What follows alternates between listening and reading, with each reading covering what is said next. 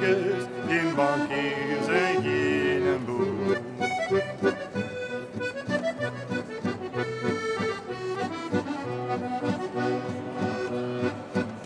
Zo gij willen leven in een wereld zonder werk, voordat alles gaat als spelen, dat het werken niet meer.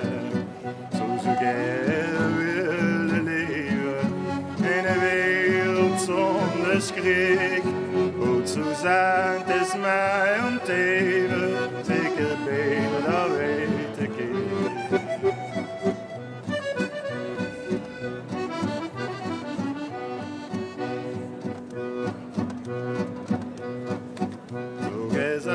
Gelijk de bumen staan mijn wortels in de grond. En mijn takken nog een mugen en geen woord in mijn mond. Zo zou gij kunnen vliegen, lijkt een vogel in de lucht. Zo zou gij, zo van alles willen doen. Kastielen bouwen en toen slapen tot de noen.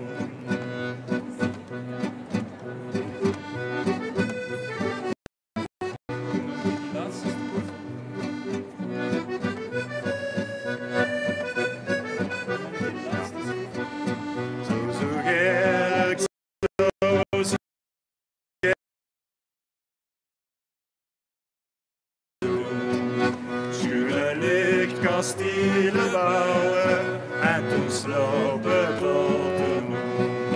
Zo zoveel willen geven, doen de wereld met veel groen. Hoe nog vogels kunnen leven en mijn liedjes niet van.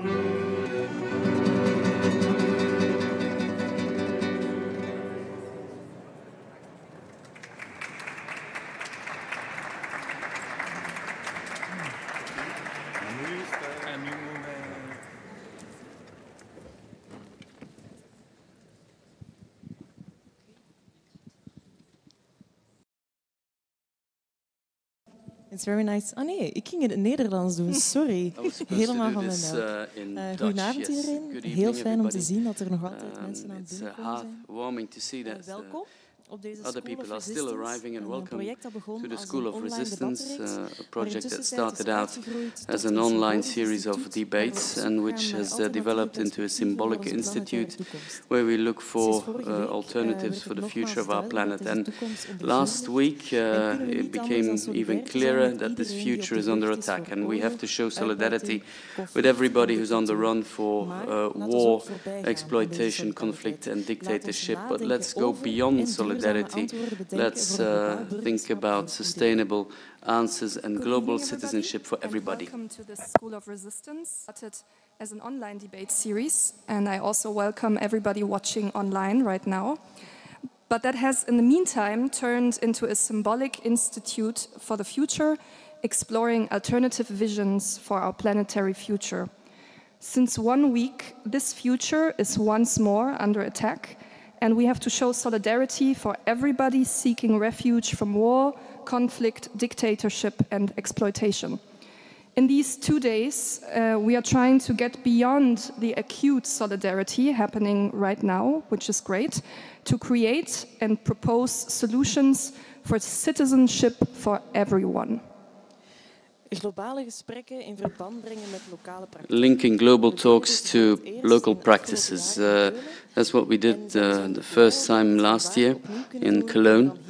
And we're happy to do so again today from the St. Jacob's Church in Ghent. Like in Cologne, we're not doing this alone. We can count on the support of l'Union des Sans-Papiers, Médecins Sans Frontières, and Coordination des Sans-Papiers. That is what we're trying to do. We did that the first time last year in Cologne and are very happy to continue this journey within the city of Ghent. Like in Cologne, we couldn't do this on our own. Nothing of this would have been possible without the support of the strong and engaged people of Ghent Without Borders, in my name, l'Union de sans-papiers pour la régularisation and la coordination des sans-papiers. Thank you. Kasia en ik, wij willen jullie niet langer Kasia and I won't keep you waiting, so let's open the School of Resistance, and we'll do so by reading out the Ghent Declaration, a joint effort of these partners to draw the attention of the people of undocumented aliens in Belgium. So let's open the School of Resistance with the announcement of the Ghent Declaration, a joint effort by all partners mentioned before to put the situation of undocumented people living in Belgium center stage. Mensen die we daarvoor hebben uitgenodigd zijn nu heel welkom hier bij ons de verklaring We've invited a few people to read out aloud the statement, so please come on to the stage.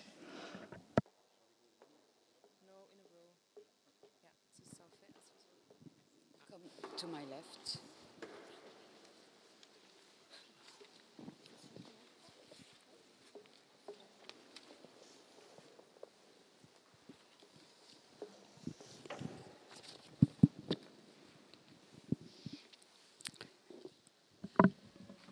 International freedom of movement has been hailed for almost 30 years as one of the fundamental values of the European Union. For many citizens of the EU, the freedom to travel feels like more just a given. It is also an absolute necessity. With a passport that opens door to 134 countries, Belgian citizens have the greatest ease of international movement of just about anyone in the world. According to the Universal Declaration of Human Rights, which Belgium signed in 1948, every human being has the right to work, the right to leave their country, and the right to change nationality. In reality, people from outside the EU come up against an endless series of militarized and bureaucratic borders if they try to exercise those rights in or on the way to Belgium. European policy in which Belgium participates has cost the lives of more than 23,000 people in the Mediterranean Sea since 2014.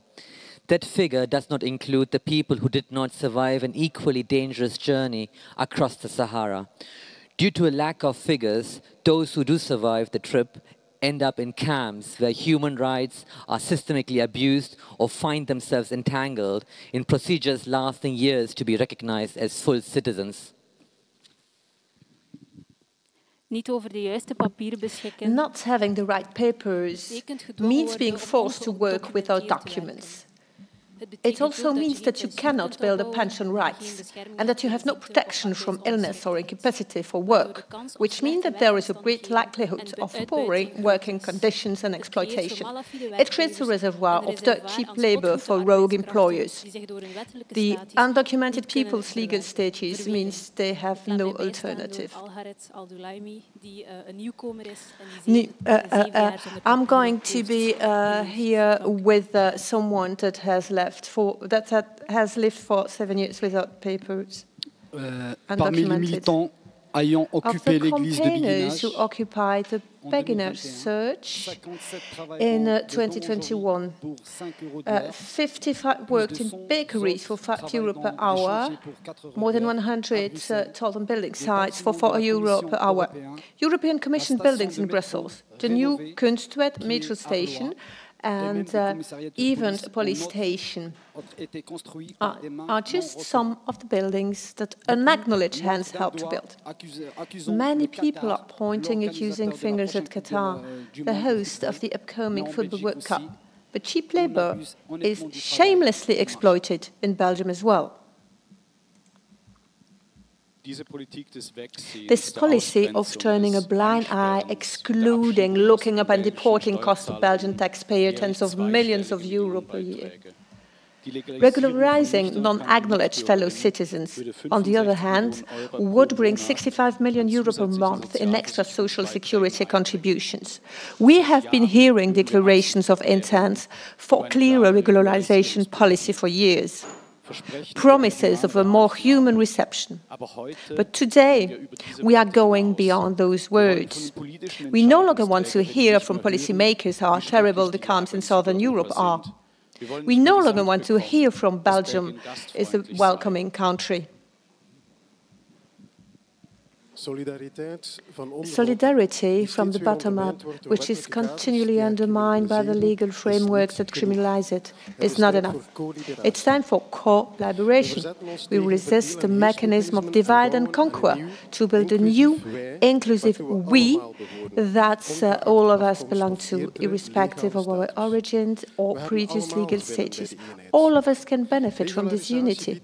Regularization offers a perspective of safe and dignified work and guarantees equal rights for those who do not yet have documents. It will enable us to maintain the strength of our social security system and create allies in the struggle to fair working conditions.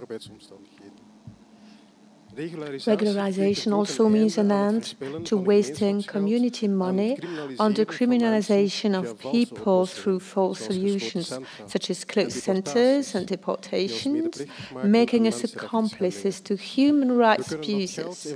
We can invest that money where it is really needed, in healthcare, education, a sustainable transition, and so many other things that will benefit all of us. That is why we are demanding freedom together from the legal frameworks that have divided us for decades, because political courage has nothing to do with clutching stubbornly at rigid frameworks made for a different purpose in a different time. Political courage is the courage to keep on questioning those frameworks, to reinvent them, and if necessary, to give them up. We want to change the law by making it clearer and more human, and you can help. We are making a citizen's proposal for a law and demanding an end to random treatment.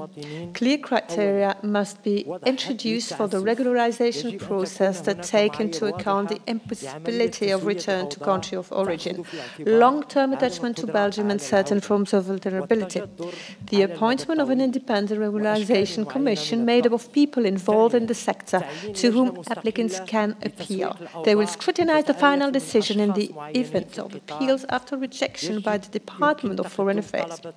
The possibility of submitting the application for regularization in Belgium instead of Belgian diplomatic missions or consular posts abroad as required at present. Stopping the criminalization of people that the state does not recognize as citizens. Regularization may not be refused on the ground of undocumented work or infringement related to the migration route. Regularization based on personal projects. Migration is wealth. That is why we propose a regularization process based on a personal project. We eisen ook het stoppen van de criminalisering van mensen die door de staat niet als burger worden erkend. Stopping the criminalization of people that the state does not recognize as citizens. Regularization may not be refused on the grounds of undocumented work or infringement related to the migration route. Regularization based on a personalized project. Migration is wealth. That is why we propose a regularization process based on a personal project. The person will be supported by an advisor who will monitor them during the development of that project. We ask you all to support our project, to sign it as individual or as organization, with your friends, family, colleagues, and fellow activists. Write Belgian history. You can do that in www.inmyname.be. Here you have a stand where you can sign, and we thank you for your attention.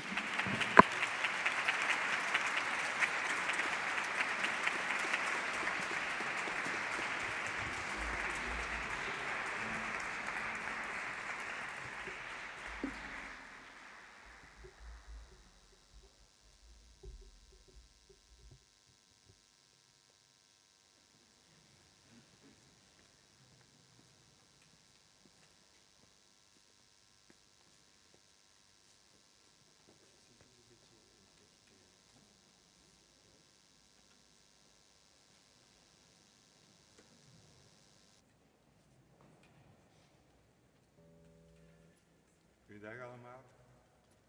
Nu is er blijkbaar een samenzangmomentje voor iedereen. Now there's a moment where you can all join us in chanting. If you feel like it. I think you should have the words there with you. The lyrics, sorry, not the words.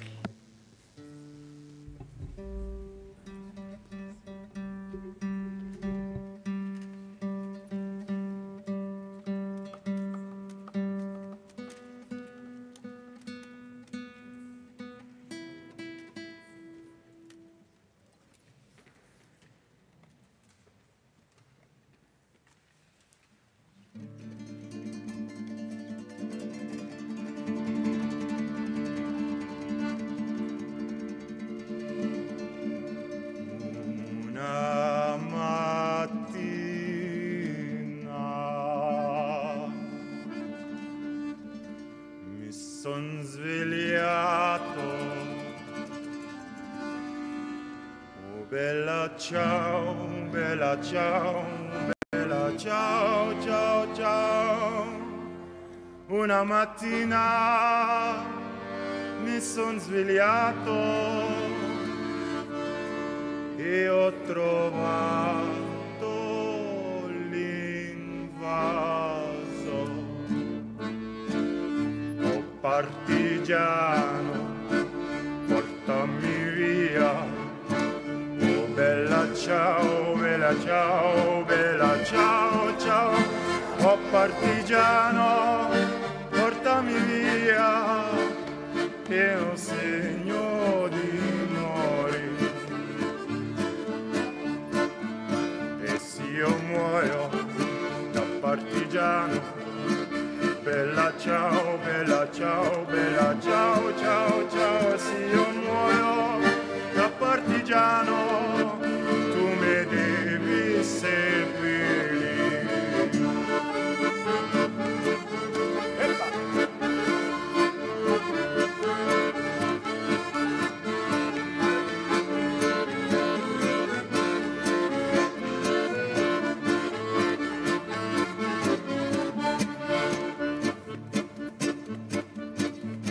Seppellire su montagna. Oh bella ciao, bella ciao, bella ciao, ciao, ciao. Seppellire a su montagna sotto ombra di un elflo. In questa fiore del partigiano. Oh bella ciao, bella ciao, bella ciao, ciao, ciao. In questa fiore del partigiano morta per la libertà.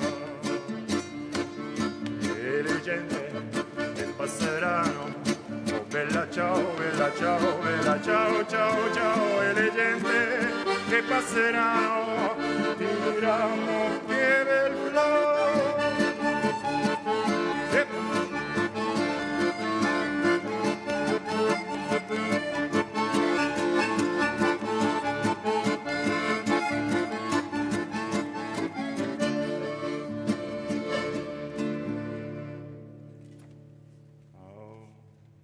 Questo il fiore del partigiano. Oh bella ciao, bella ciao, bella ciao, ciao, ciao. Questo il fiore del partigiano morto per la libertà. Una mattina mi son svegliato. Oh bella ciao, bella ciao, bella ciao, ciao, ciao. Una mattina mi son svegliato e trovato l'invaso.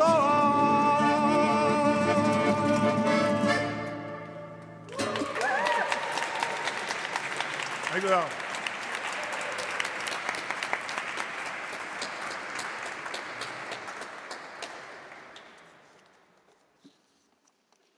Heel erg bedankt, Jonas de Rave en Sven van Mol. Hoe kan een Hoe kan een humaan regularisatiebeleid er precies uitzien? Humane regularization policy look like? What pathway we have to follow, and with whom do we have to join forces? We submitted those questions to 6 experts from 6 different fields, and they submitted a personal reaction, and they'll share it with us. And we'll pass the floor to Tarik, Kati, Sien Volders, Ilse Derluyn, Hilde, Geraerts, and Lode Van Hecke. What exactly could a more humane regularization policy look like? What steps do we still have to take? How and with whom do we join forces? We ask these questions to 6 experts coming from different disciplines. They created a reaction to the declaration, which they will share with us now. We give the word to Tarik Chaoui, Kati Verstrepen, Sien Volders, Ilse Derluyn, Hilde, Geraerts, and Lode Van Hecke. Tarik.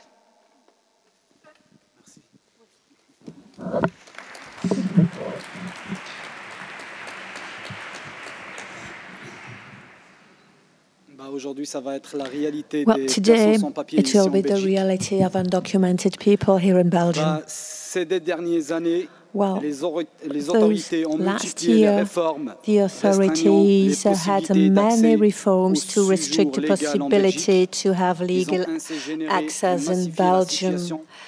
So the situation worsened for undocumented people. 10,000 undocumented people get into a pitfall through those reforms. Those undocumented people, there are about 600,000 in Belgium. They've been for about 7 years in the Belgian territory. 75% have been here for 5 years. Most of them have a real connection and relationships. Some of them have even founded a family. Their children attend school with your children. Those undocumented people are your neighbors, your customers, your friends. They are also in the shops. They pay their invoices and they work for it. And they pay for public transportation, but they have no legal existence. So they depend on unscrupulous employers, and there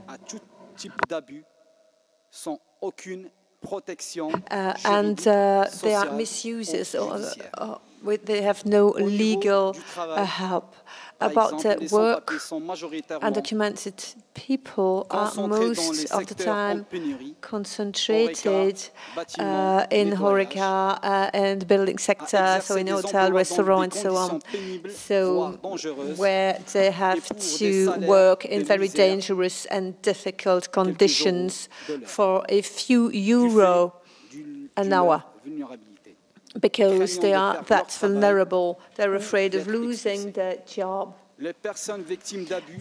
All those people have terribly difficult financial situation. They are abused, and sometimes they are even raped, and they do not dare to lodge complaints. So it's a kind of modern slavery that they are submitted to.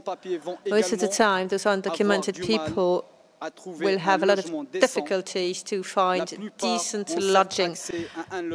Sometimes they do have a lodging, but most of the time it's an unhealthy one.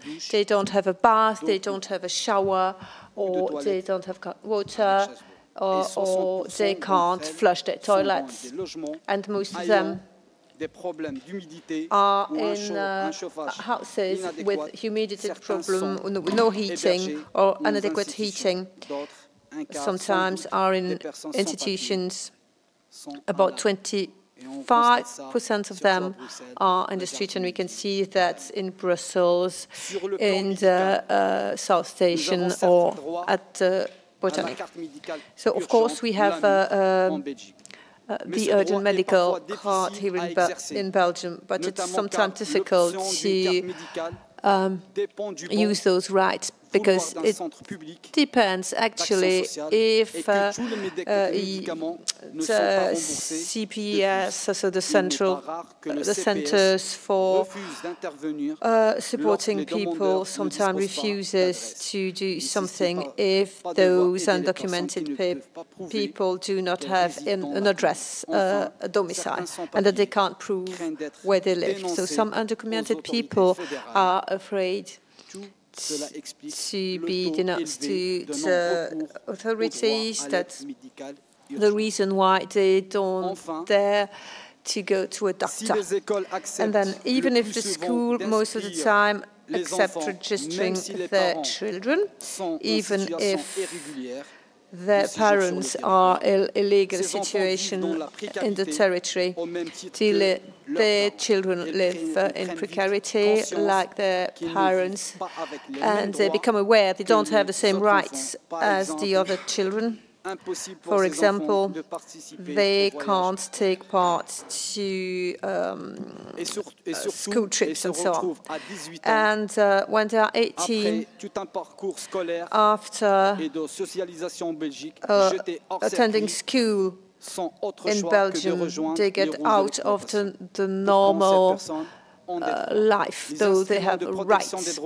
There are instruments to protect them. There is a right to labor, the right to good health, the right to a decent lodging. They are violated regularly in Belgium for years. We try and reach the Belgian decision makers to try to find a good and a sustainable solution to their problem. But there are no answer. So the only thing we could do was hang a strike, and it's the reason why, after worth of doing that, of rallies, of meeting decision makers, our collective, so the Union of Undocumented People for Regularization, or the KBC, or the Coordination of Undocumented People. But unfortunately, what we negotiated in 2021 to suspend the hunger strike, to save the government, were not respected.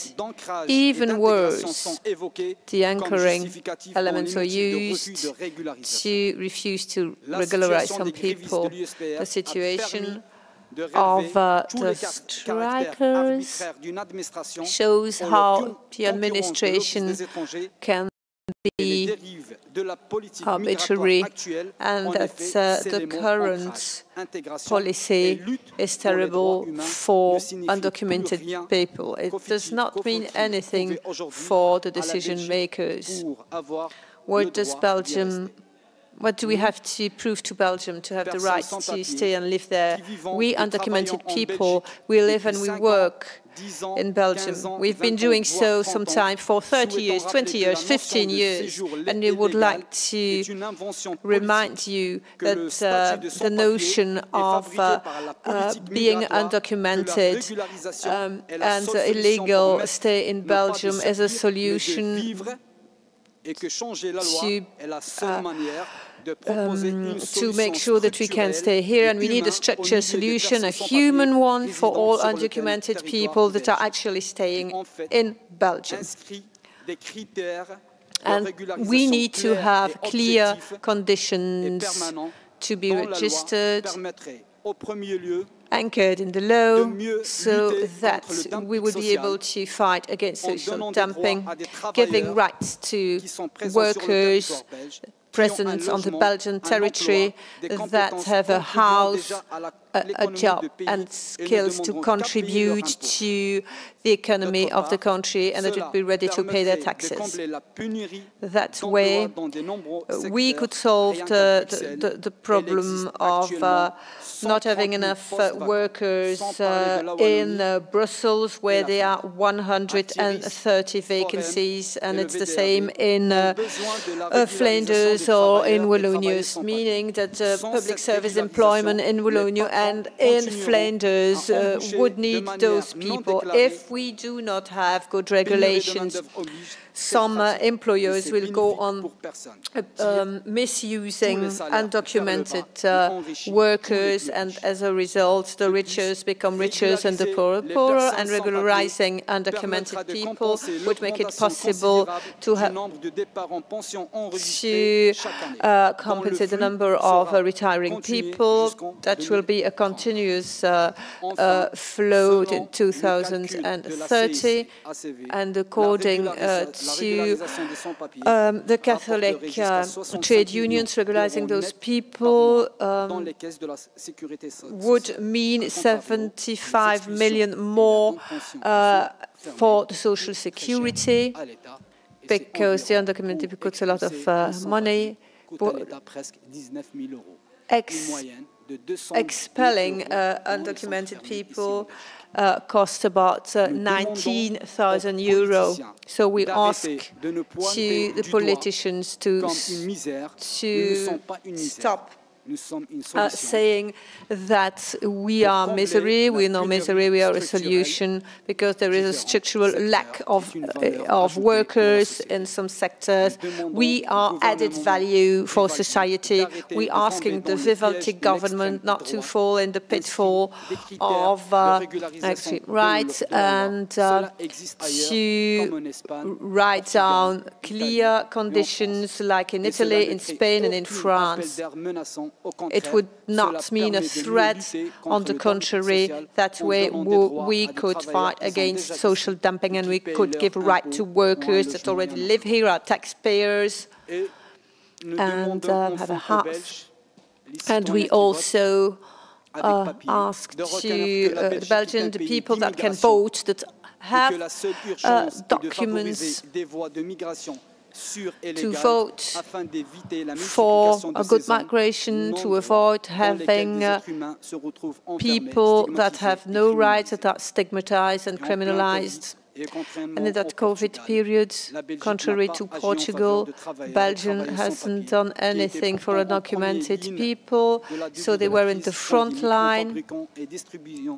But they did not give them face masks, while they could have supported the economy, helping people, shopping for them, and so on. And as you know, I'm one of the ex-striker of the church. In the Béguinage,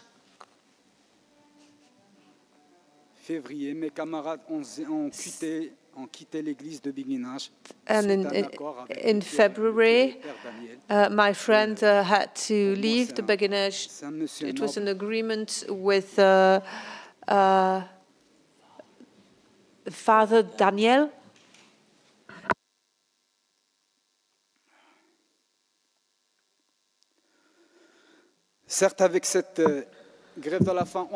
With that hunger strike, we were able to push the political lines, knowing that two political parties, Ecolo and the PS, threatened to leave the government if someone would die, meaning the government is waiting for someone to die to organize regularization. I'm looking here at the church, it's the same as in the Béguinage, you know, it's cold here.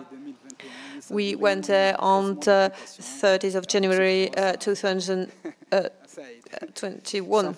It was really very cold. I remember the moments we lived there, and I'm asking that you Belgian citizens, you can vote, so you can have thing change with the help. And with the proposition of Humanem, you can attract media attentions so that citizens that are interested in undocumented people could do something. I would like that in a recent future there would be less undocumented people, but to do so they have to be regularized, and we need clear criteria And Belgians should do that. Belgians should do the same as in Germany, in Ireland. We heard that Ireland have already started a regularization campaign. Belgium should do the same. Spain has been doing so since 2006. But we need to have criteria to do that.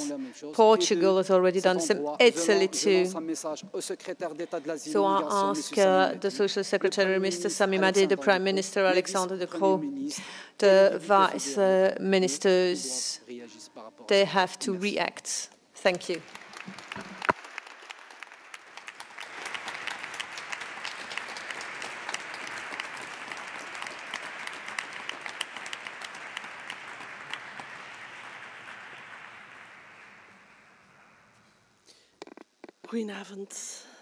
Good evening. Teachers and pupils of the School of Resistance, thanks for these kind words. They were quite moving. I'm a legal professional, and so I'll start with a reference to the legal clauses. Article 9 bis.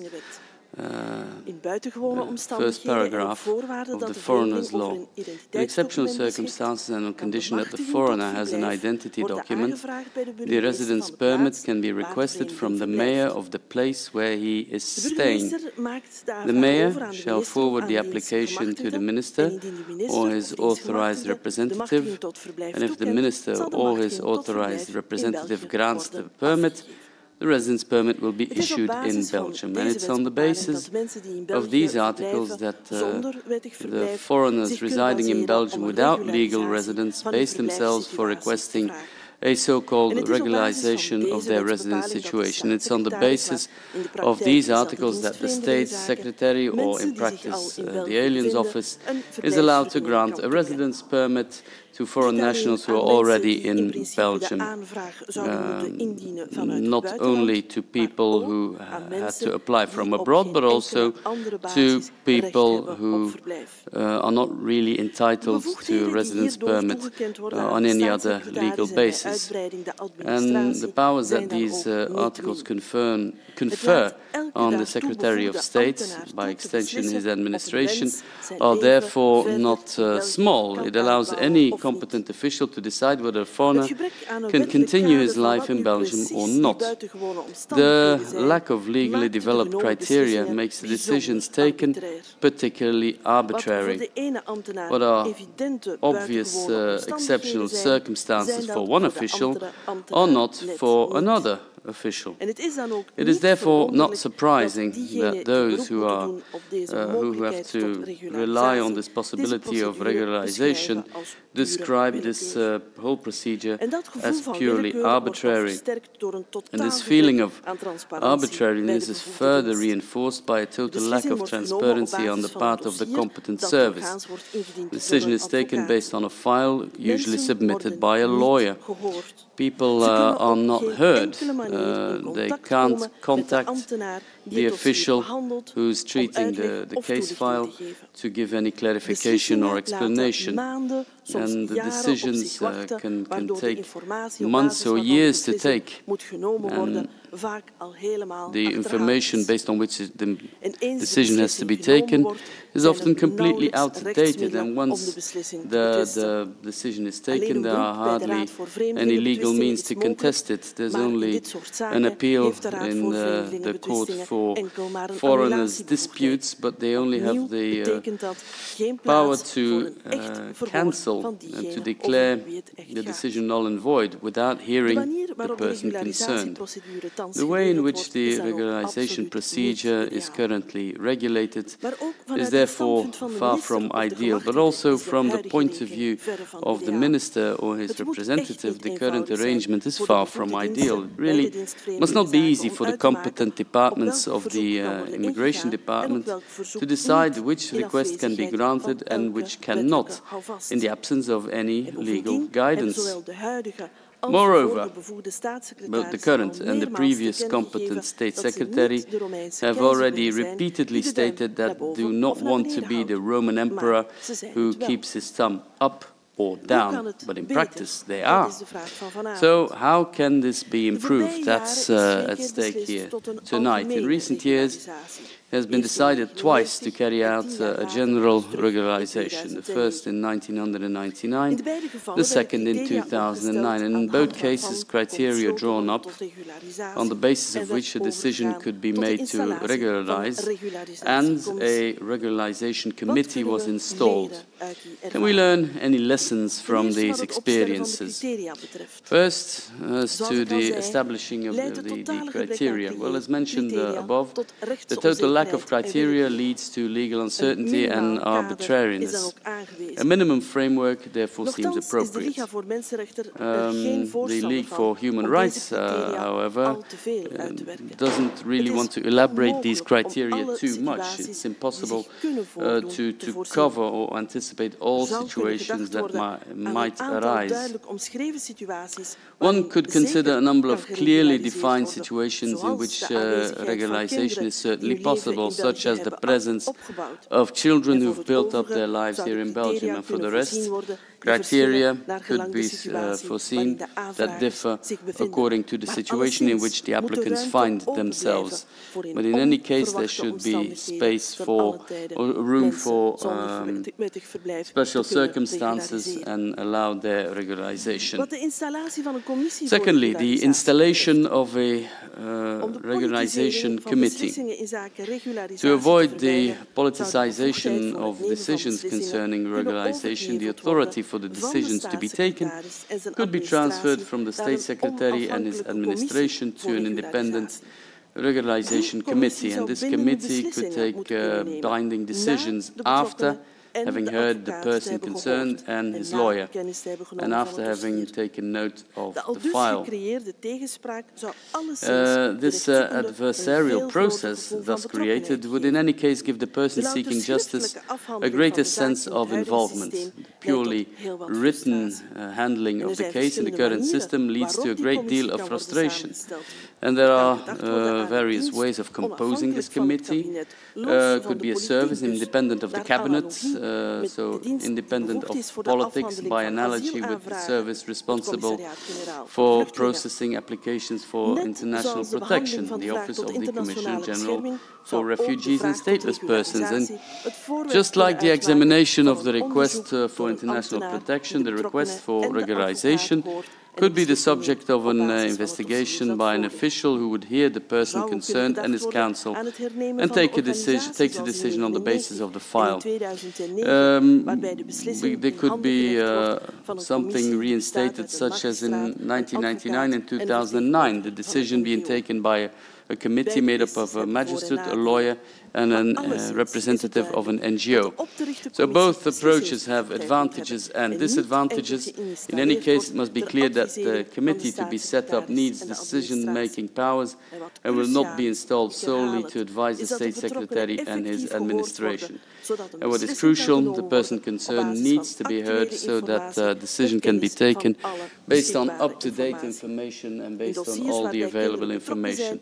In cases where children are involved, we need to take into account the higher interest of children. Children should never fall victim or be the victim of decisions taken by their parents. Furthermore, we also need effective legal remedies.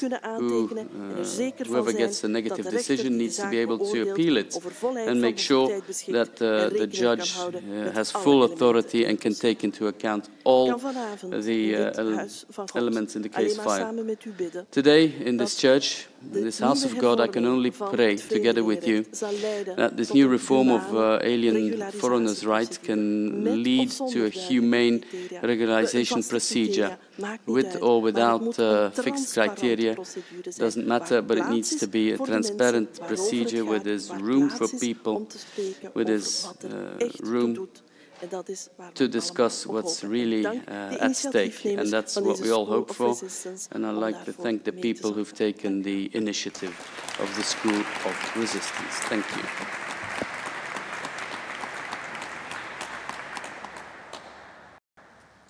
Goedenavond, mijn naam is Sien Volders. Ik ben auteur. Good evening, I'm Sien Volders, I'm an author.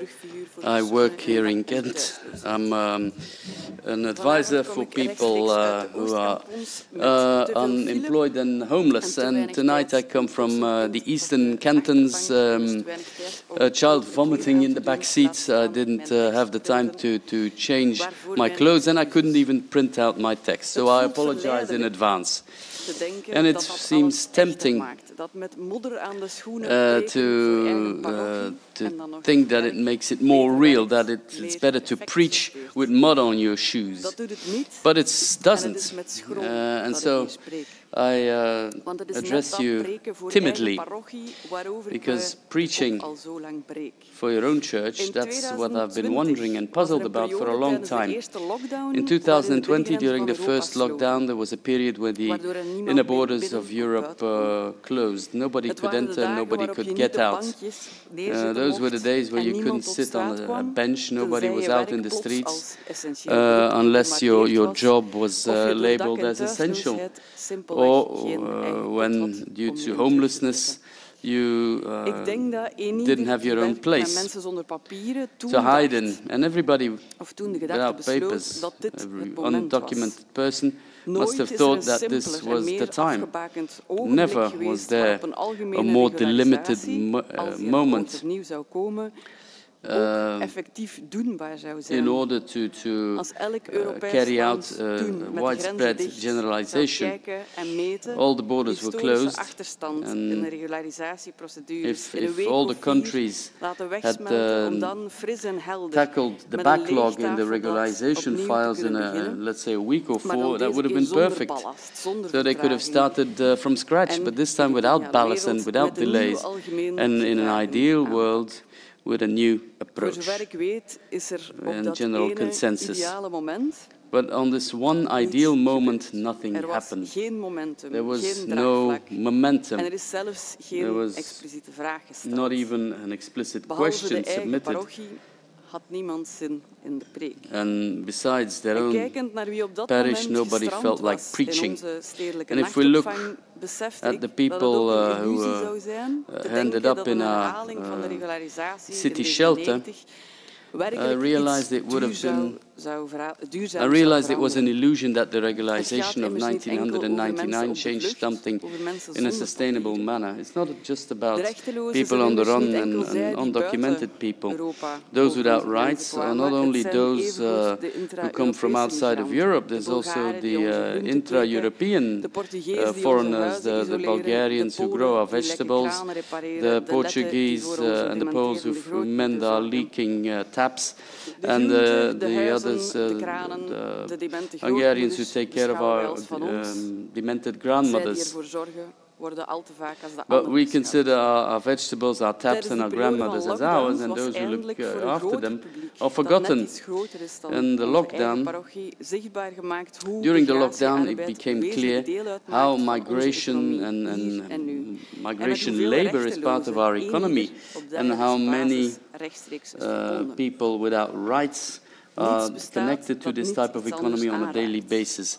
Everything is interconnected. Brouwers already wrote this, and it's heartwarming to see that it takes a general contamination in a salami factory to illustrate to the general public how foreign workers are exploited. Our current economy is a giant on weak feet.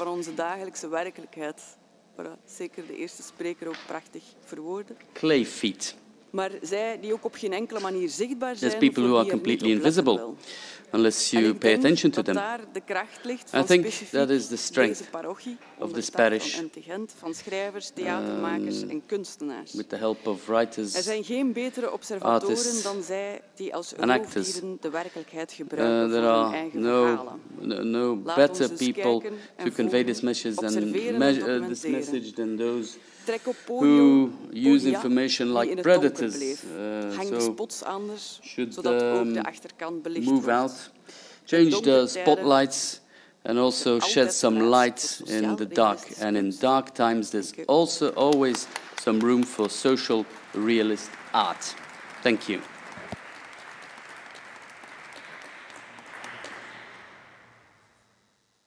Het is vandaag kil in mijn hart. Today my heart's freezing. Oh no, it's not cold in my heart. It's warm heartening, the solidarity with Ukraine. Particularly heartening how Europe, maybe for the first time, is directive on receiving refugee respect without the need to apply for asylum. Without thinking, we open our hearts, doors, homes to women and children from Ukraine, to those Ukrainian refugees. But then my heart freezes again. It feels cold and incomprehension. Why don't we do this for Syrian refugees, or Afghan ones, or Palestinian, Senegalese refugees? The regularization debate takes us at the heart of migration research and refugee studies. I've been conducting research for the past 20 years on psychosocial well-being of various groups of refugees, migrant and people on the move, and more particularly on unaccompanied refugees, children and young people who go through the migration process without the protection and support of their parents. As an educator and from a human rights framework, I study well-being of these groups and try to identify the factors that influence this well-being, both in a positive sense, what helps them, and a negative sense. We already know a lot about these factors from the many studies conducted in recent years. For example, we know that traumatic experience that happened in the country of origin, just like war, persecution, domestic violence, often have a big impact. Moeilijke traumatische ervaringen onderweg. But traumatic experience on their way can also have a big lasting impact. For example, a young Nigerian woman told us in the Child Move research project. We didn't have food, just boiled pasta and water, but it wasn't enough. We were around 106 persons in one lorry in the Sahara. The lorry was crowded. Small children and babies were there. The lack of food was very difficult to deal with. On the way to Libya, we did not have food anymore. We had to drink water, mixed with diesel, with oil. I saw the traffickers take some girls and ladies to sleep with them. But if you try to stop them, they beat you with a plastic stick. Of zoals deze jongen ons vertelde, we tried a lot to cross the border of Bulgaria. Then we tried a lot to cross the border with Croatia. But always, when we were trying, they were catching us. The police beat you, and they leave the dog to you, that the dog will bite you. And then they will send you back. They will just cross the border back if they catch you in Bulgaria, so then they will send you to Turkey. If they catch you in Hungary, so they will send you to Serbia. But in addition to the long-term impact of traumatic experiences in the country of origin or on the road, we also know that there are many stress factors in the countries where refugees and migrants settle. They have an even emotional well-being. The long wait here in Belgium or in another country for documents when they apply for international protection. Or in Greece, as part of the Dublin procedure, they have to wait months or years to be reunited with family in another European country. And they're missing their family. They are separated from their parents, their husband, their siblings. Procedures that would be faster would be better. But when a procedure means a negative decision, and it's very often like this, and it means that it's in contradiction with the dreams of the people, because most of the time, despite the homesickness and the loss, they really have hope and expectation to build their life here in Belgium. And as a scientist, I must admit, I doubt about clearer criteria for certain procedure would make a difference. or they could even have negative consequences. And this doubt is even greater as I hear the plea to include the criterion vulnerability when assessing the situation. To me, this goes against the principle of human rights and even against the principle of equality and fairness. In addition to uncertain future prospects, there are also the material stress factors, poor housing, irregular income, limited medical care. It was quite clear, I think, from the situation and the story we've heard from people. And there is also the emotional impact of social stress factors, the fact of being repeatedly confronted with experiences of racism, discrimination as a huge impact, because you feel that they don't want me here, or we do not want to have you like you are.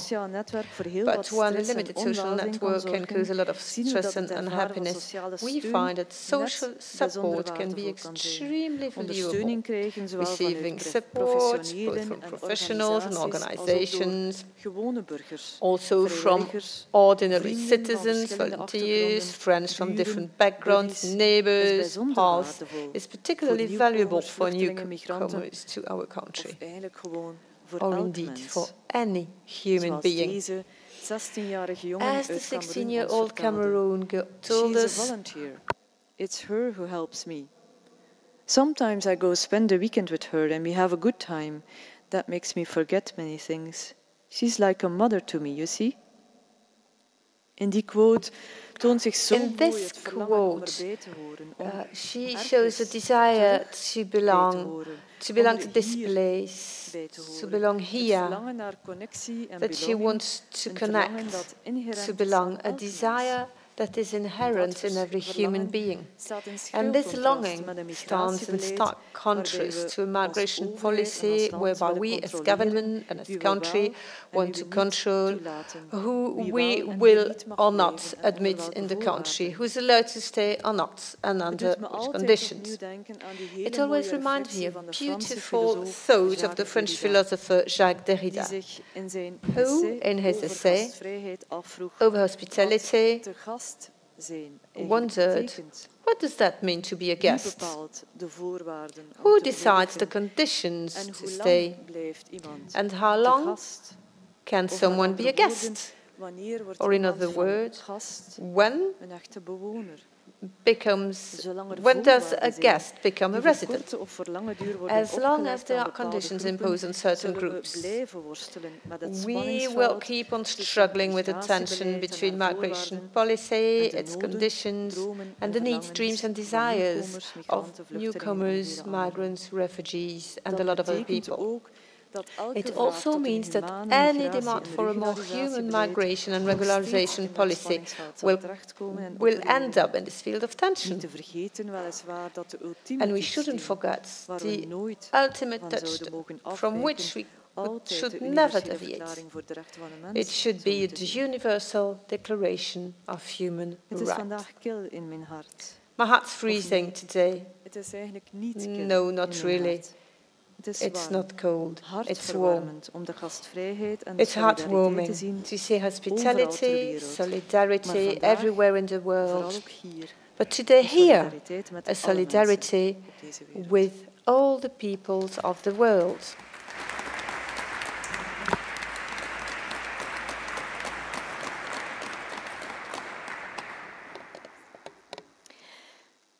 Moed, zei mijn moeder. Courage, is er altijd. My mom said, is always there. Als de moed met de D op is, is die met de T er nog. En ik besef dat ik het net heel moeilijk heb gemaakt voor courage is lacking, then duty is the only thing that remains. Is er altijd. And it's a play of words in Dutch. Alleen but hebben anyway. heel veel mensen So courage is always there. Only heel erg veel moed met een T. Undocumented people have a lot of obligations and duties. Because I can imagine that if you get stuck in a society without any perspectives, then ook courage jullie medestanders zijn soms moe. People en who support you also nodig, grow tired, al dan niet met een D of met een T. and they also need courage. Zelf werk ik voor Orbit. I work for Orbit. Orbit is een sociaal-culturele beweging en we zijn sinds 1987 actief since 1987. En de levenssituatie van mensen in onwettig verblijf. And living conditions of undocumented en het gaat om mensen in de allereerste plaats. En elk mens heeft grondrechten. Every person has fundamental rights. Die heb je omdat je bestaat. It doesn't matter whether you're a nice person or not. You simply have them. All you have to do is exist. En die grondrechten zijn vastgelegd. And those fundamental rights are enshrined in the Universal Declaration of Human Rights. Not every person has the right of stay. That is determined by law. And it's very hard how to strike a balance between not granting people, not granting them right of stay, yet recognizing them as people. And within Orbit, we were one of the pioneers of a church asylum. Then we had the regularization procedure in 1999. I worked at social welfare service. There was war in the Balkans and people fled. And then there was the regularization of 2009. And I remember organizing the manifestation in Antwerp under the motto, you have to put your money where your mouth is. Because in 2008, everything was going fine. And then you can step up the pace. And stepping up the pace in this specific circumstances means that we're climbing a hill of first category. And for us as Orbit, this requires a different approach. We have to change, we have to shift gear, make sure that everybody makes it to the top. What Ilse said about the coldness, we also experience this. There's no Flemish party who currently pleads for regularization. No Flemish party dares to come on board. Is erg vergiftigd. And the term itself is poisoned. Politicians are afraid of it. Wij merken dat als wij die term uitspreken op een kabinet, we notice that when we use this term in a cabinet, then politicians stare at us. That's all they seem to hear, that one word, and then the curtains are drawn and everything is closed. Everything is shut. Maar ook omdat we dat een belangrijk perspectief vinden. And because of that, and because of we think this is an important perspective, we shifted our way of thinking to sustainable future perspectives. We don't want to just discuss regularization as the sole solution. We do want people, undocumented or people without residence permit recognized and are granted a future perspective without establishing beforehand where that future has to lie. And that is why we joined the initiative launched in the Netherlands, BBB+, Bread and Accompaniment, and we have a project in Ghent, Shelter and Orientation, ONO, in Dutch, where people get shelter, are welcomed and accompanied. It's a two-track approach. Everybody without a residence permit hopes for papers. But let's be honest, not everybody will get them. And of course, that's very harsh to tell them, and I'm not happy about that either. But we have to convey an honest message. Dus ik vind dat mensen zonder wettig verblijf minstens de rust, de ruimte en het respect moeten krijgen need to get peace, quiet and respect op een begeleide manier, met goede juridische en psychosociale begeleiding te onderzoeken waar hun psychosocially and medically, and find out where their realistic perspectives lie. For some of you, it'll be here. Het is voor mij heel duidelijk dat het It is very kinderrechtenverdrag dat clear geratificeerd that werd the door ons land Convention on the Rights of the Child, ratified by our country, needs to be complied with. We signed it as a country. It states that the higher interest of the child should be the first consideration in any decision. And currently, that is not true. Orbit always has a legal approach. People without papers have certain rights. There are no labor. The labor rights are not respected. You need to make able to submit a declaration in a safe manner. An urgent medical intervention, and it's not up to the government to decide what urgent is. It's up to a medical doctor, and it can be preventive or curative. And some local authorities establish very high thresholds before those people can exercise their rights. So we want to improve the exercise of those fundamental rights, legally granted, but for whom exceptionally high thresholds are also introduced. Legal aid has to be available to everybody. We just heard Kati. She's one of the alien lawyers who is very committed, but there's too few of them. Alien law should be a mandatory subject for every law student. People need to get an explanation why certain decisions have been taken. It's impossible, it's unacceptable why people who've gone through an asylum procedure don't understand why the decision is negative. It has to be explained to them. You have to look together with them what their perspectives are. It can be an appeal. Can be a multiple asylum procedure or request for international protection. And the government keeps people in limbo.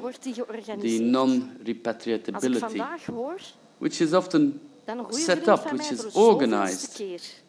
Today I heard that a good friend of mine, an Afghan young man, he received a negative decision. When you read the motivation of the Commissioner General, well, I could almost weep. Currently, people cannot return to Afghanistan. There's not even agreements with the Taliban. What are we organizing within our society? The government has to look at the general interest. And of course, they can't give papers to all illegal aliens, but every person, undocumented person, is entitled to a perspective. People who can't be repatriated, you can't tell them that they have to leave if you know that they can't return. That is why we ask to reintroduce the right to be heard for people, for undocumented people, when they submit a request for regularization. We do not advocate fixed criteria in the law, and I'll explain to you why. If we ask for set criteria, then it will be the politicians who will establish those criteria. And beyond those criteria, nothing will be possible, because we got what we wanted. Of course, it's not us who will establish those criteria, it'll be the politicians. And that's why I asked to reinstate the advisory committee as it used to be, a magistrate, a lawyer, and a person from an NGO, and reinstate the right to be heard. We asked for a reform of this advisory committee and include a youth chamber, including somebody who is well aware of the rights of the child. Those are the main things I would like to share with you today. And I wish you a lot of courage. And if courage finishes, then we'll just carry on the way we can. Thank you for your solidarity, and never give up.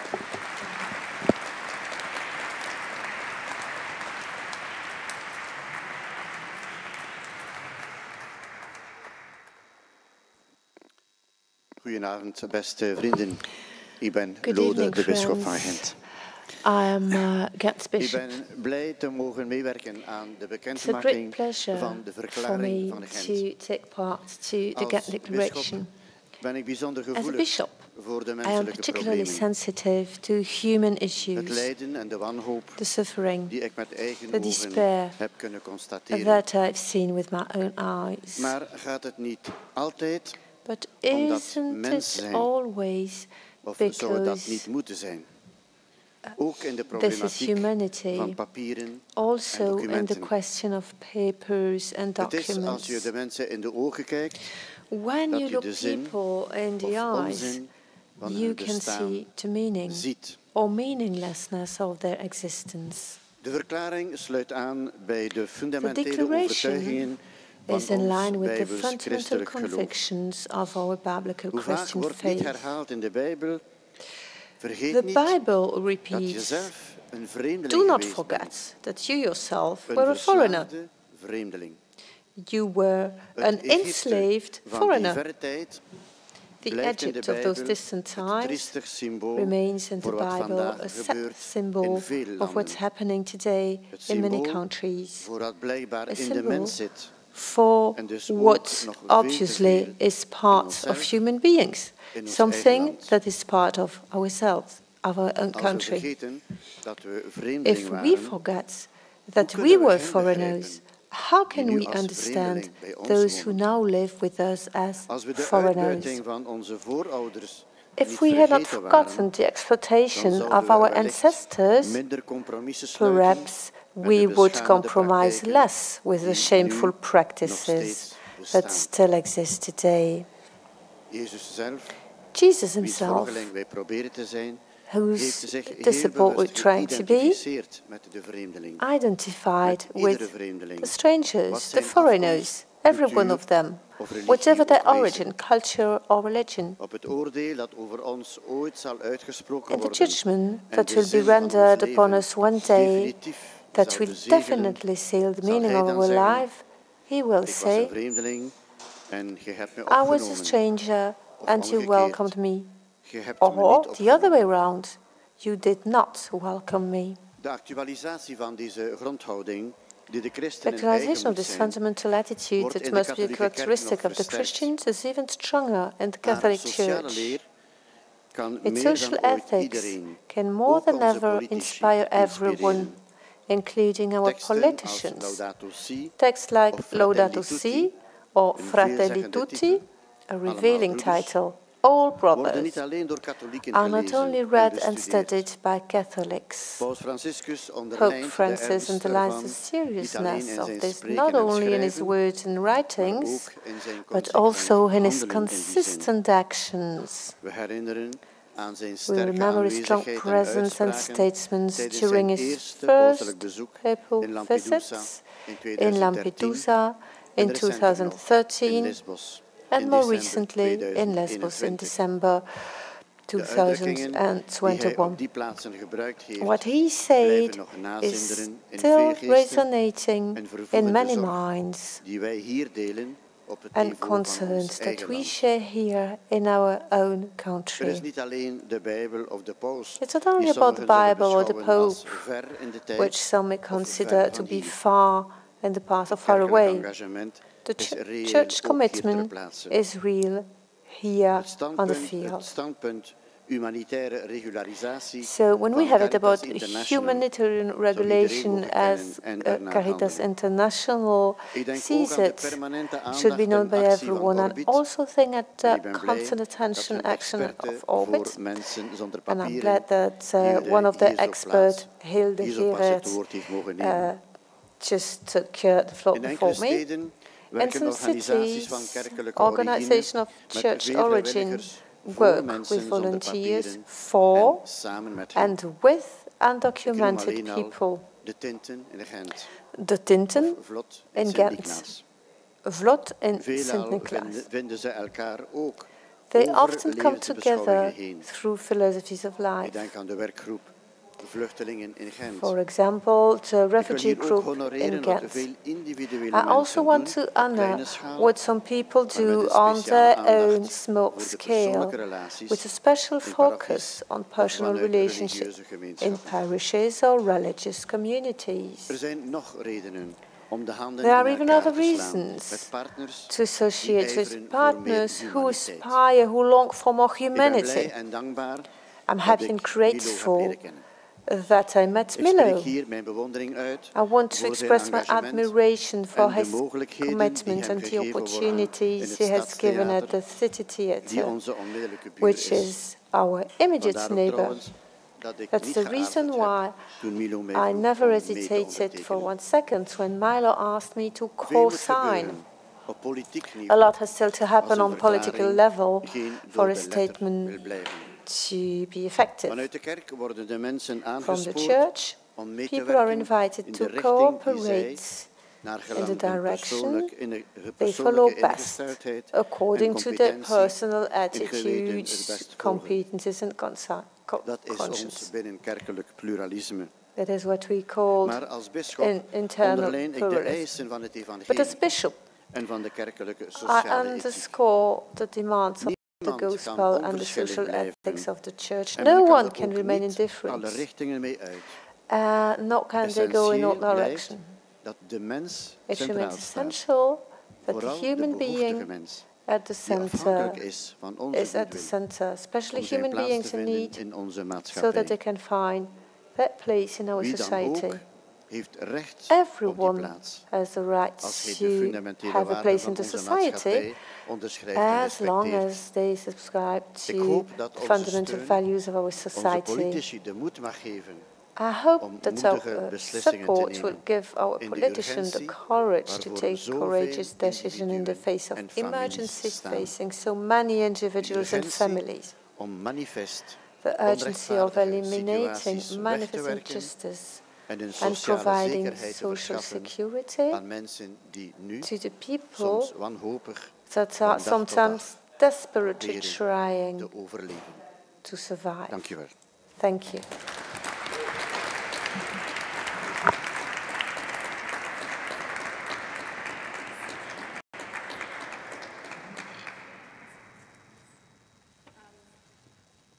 I know you've been listening for a long time, but there's a lot of important words to say.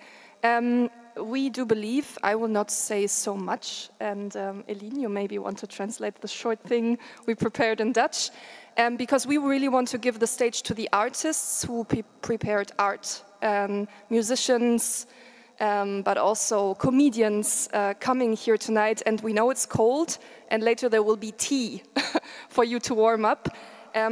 But I think the most important part is that Russia's invasion of Ukraine already led to 1 million people fleeing the territory, and millions may follow. But the reaction of European member states welcoming these refugees with open arms shows that another migration policy could be possible. A policy for everybody migrating and seeking a new place to call home. To stand in solidarity right now, we also invited Ukrainian voices to our stage today. Very short notice.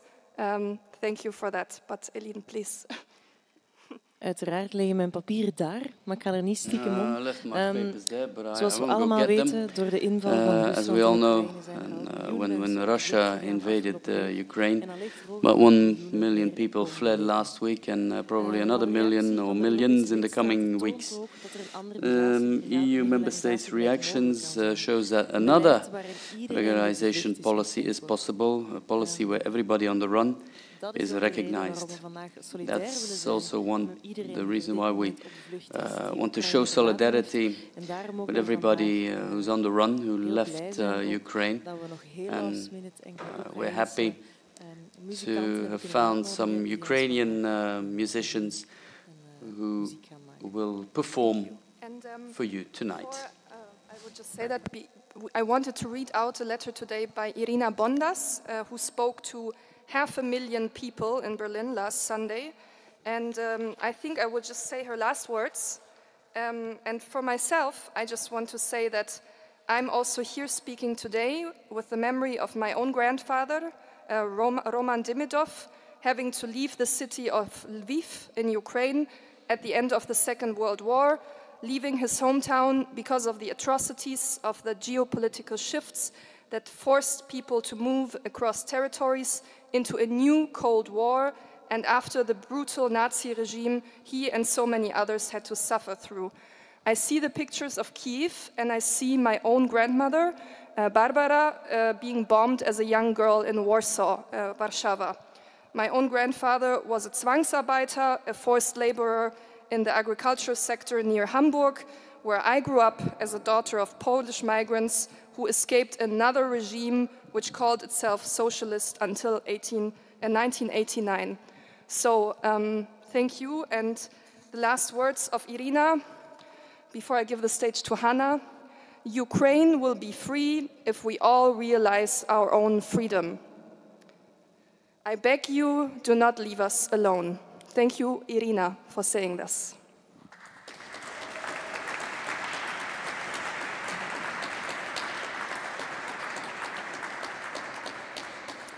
Good evening, вітаю. Let me introduce Ukraine to you, our strong and brave country. A country with a high culture and beautiful traditions. A country that shares European and human values.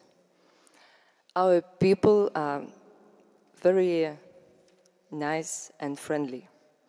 And our people sing in every situation, even now. You know, Ukrainian Cossack songs are recognized as a UNESCO World Heritage Site. And today, I'm glad to introduce our Ukrainian musicians who work in Belgium. Anastasia Kojushko, piano, Valeria Peters, soprano, Artyom Shmagailo, cello. And one more thing. This morning, my mother in Ukraine woke up from the bomb. It was an attack at nuclear station nearby city Energodar. We ask the Europeans, help us to stop this war. Then tomorrow your cities will not wake up from the sound of bombs. And we are grateful for your open heart and helping hand. Thanks a lot. And now, time for music.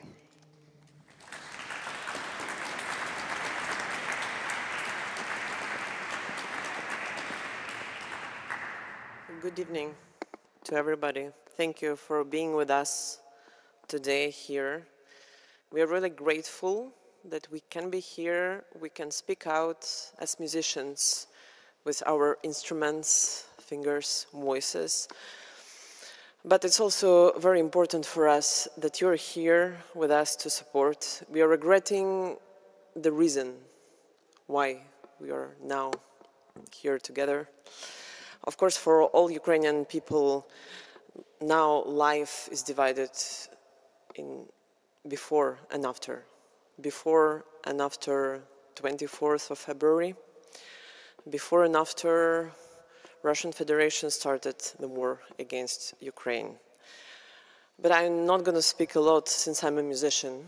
I will speak with the music. But it's very important for me that you hear it out, hear our voices. My family is now in Kharkov, in one of the worst places. Well, I cannot say worse. They are all suffering. Now my mother, my grandparents are there. I cannot be there with them. But at least I can ask you, I can ask all the people to support us with words, with actions, just to support with love and kindness. I'm going to start with a masterpiece of Tchaikovsky, which calls Dumka, which he wrote on the native Ukrainian song. Let the music speak, and I hope for peace and love in this world. Glory to Ukraine.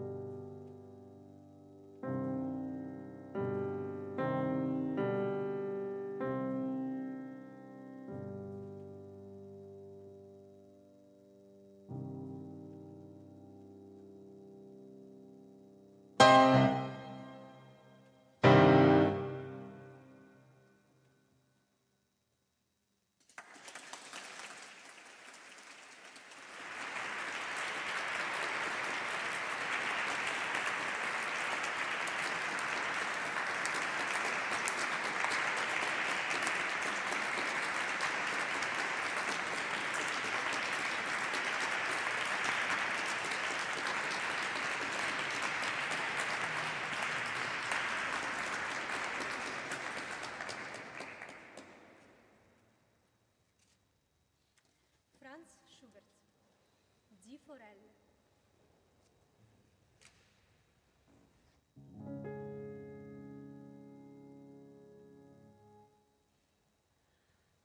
In einem Bächlein helle, da schoss in Feuerwein die launische Forelle vorüber wie ein Pfeil.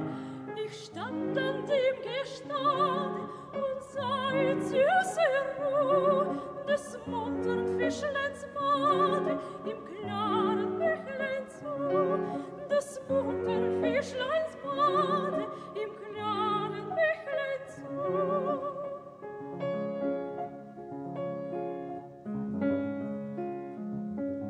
Ein Fischer mit der Rute wohl an dem Ufer stand und saß mit kaltem Blute, wie sich das Fischlein wand. So land im Wasser hell, so dacht ich, nicht gebricht, so fängt die Forelle mit seiner Angel nicht. So fängt die Forelle mit seiner Angel nicht.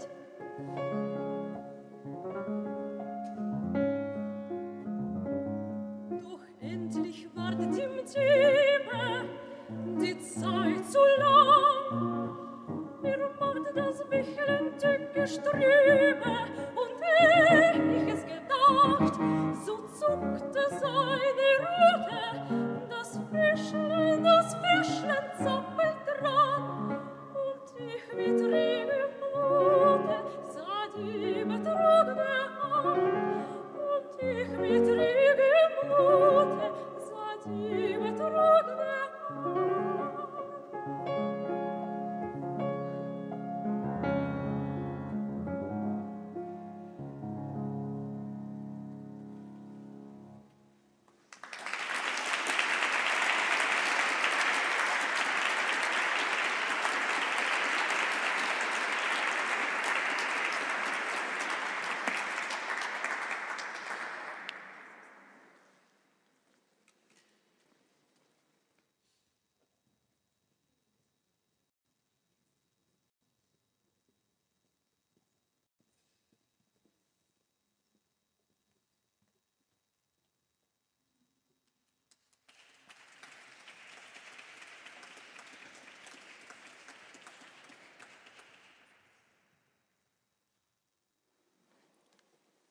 I will play a piece written by Johann Sebastian Bach for cello solo. This piece was played when Berlin Wall was fallen, which united Europe. And now I wish the same to Europe, to my country, Ukraine, to the entire world, to be united.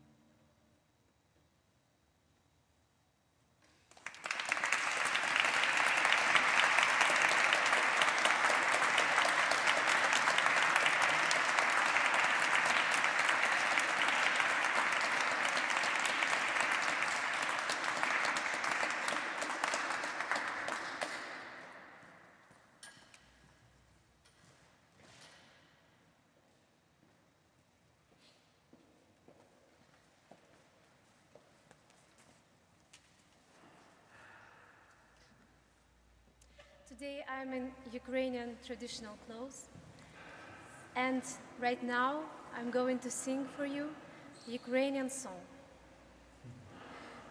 about love.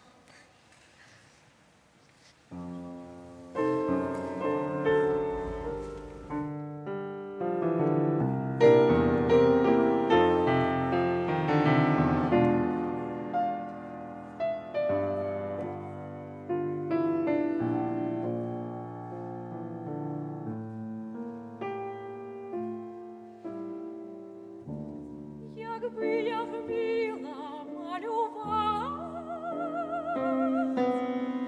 намалювала б ніжні маки, щоб їх тобі подарувати, щоб їх тобі подарувати, якби я вміла малювати.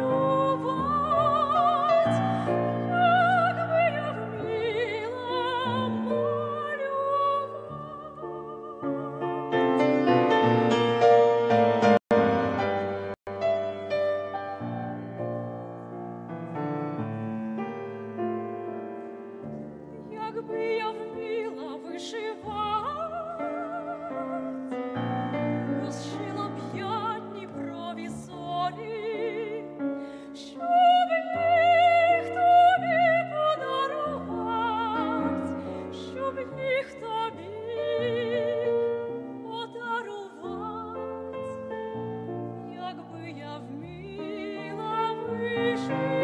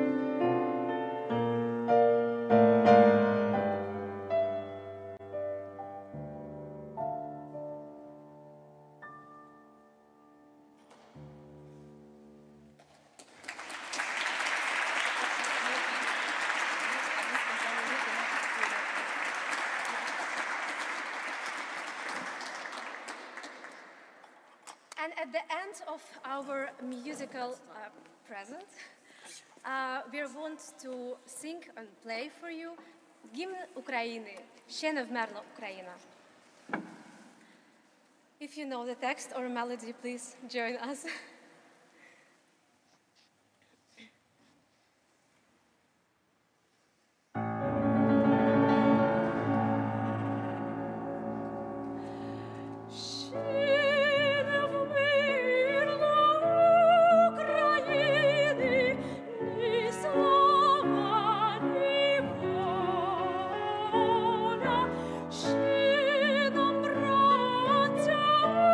Українці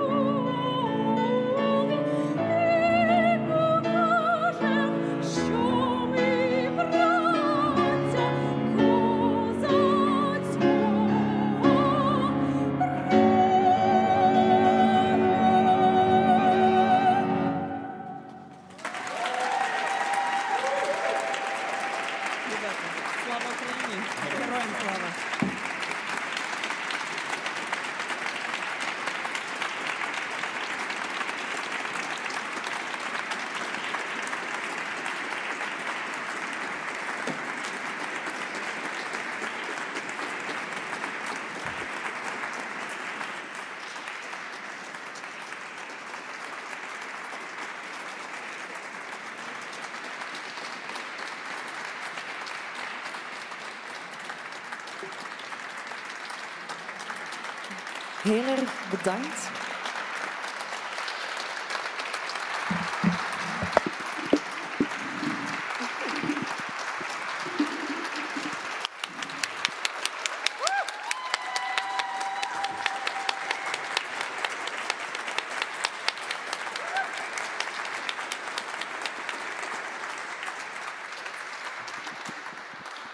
Nogmaals heel erg bedankt om Again, thanks a lot for this beautiful musical intermezzo. One last thing, and we're very happy to present to you Shanturu, the Peace Guru Love Prince, together with Marius Veres. He created a moving stand-up comedy show in which he reflects of a life undocumented, as an undocumented person hoping for a better future. Is here. He prepared a touching and humorous stand-up show, comedy. And as the Peace Guru Love Prince, Shanturu will reflect on Europe, telling of the obstacles of an undocumented life and the beauty of hopes and dreams. Ook nog daarna willen we graag uitnodigen voor een gezellig en intiem concert door de gitarist Sien We'd like to invite you for a small concert by guitar player Sindar Mol, who already brought to you Bella Ciao. And next, besides the music, there'll also be warm tea. I'm sure you all need that. And tomorrow as well, we continue reflecting on possible resistance strategies, 3 workshops, starting at 2 p.m. at Minimeers. There's a few free spaces left. You can find all the information on the website of NTGent. And after the workshops, there's a dinner, a long table, many chairs, so feel free to join. And after that, there'll be a panel talk about global and local citizenship, and at 9 p.m. we show the movie Samuel, a short movie by Laura Stahl, Dutch movie maker. For a cup of tea and a concert by Sven on the guitar. And tomorrow we will go on discussing the strategies of resistance that we started today in workshops by our partners. We're starting at 2 p.m. in Minimeers. There will be a communal dinner in the evening, followed by a panel on global and local citizenship, a poetry performance by Pavana Amiri, and a film screening of The Case of Samuel by Lara Stahl. All the people I mentioned, you can find text by them in our catalog of resistance in the front, so text by Lara Stahl, Tarik Chaoui, poems by Pavana Amiri, and many others. There's one by Vandana Shiva. Yep. You want to say? Misschien nog heel kort. Very briefly, in occasion of this event, we also published a catalogue, the Resistance Catalogue, with some contributions by people who spoke here today. Tarik Chaoui, Mariana Amiri, an Afghan poet who will bring a poetry recital, Lara Stahl, and many more. I invite you all to join tomorrow. And now, Peace Guru Love Prince.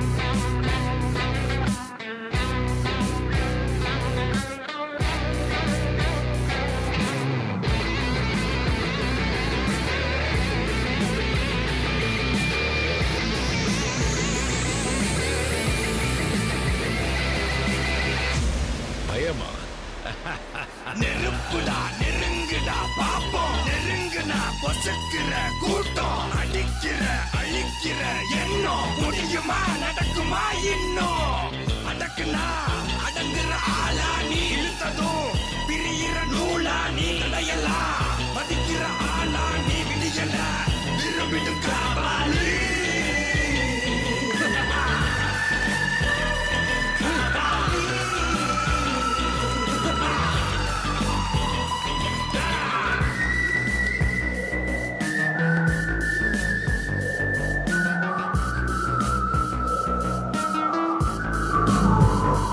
மகிழ்ச்சி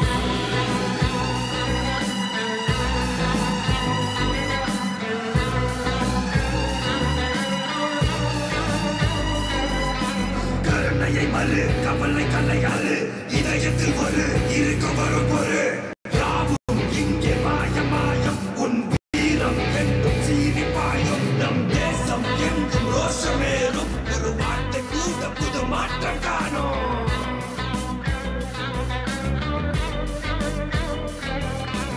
நான் வந்துட்டேன்னு சொல்லு திரும்பி வந்துட்டேன்னு 25 வருஷத்துக்கு முன்னாலே எப்படி போனாரோ கபாலி அப்படியே திரும்பி வந்துட்டான்னு சொல்லு கபாலிடா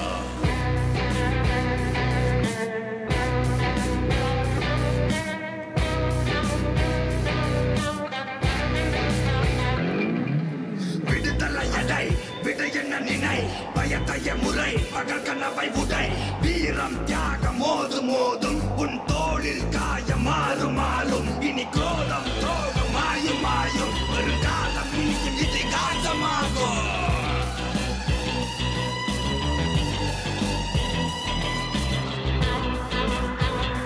Kapali Kapali Kapali Kapali